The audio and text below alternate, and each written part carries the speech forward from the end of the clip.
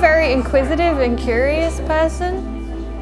I love arts and culture. My bachelor's degree was in performance studies, so that's another reason why I chose the CAST program. I am interested in kind of studying new things and finding new things out.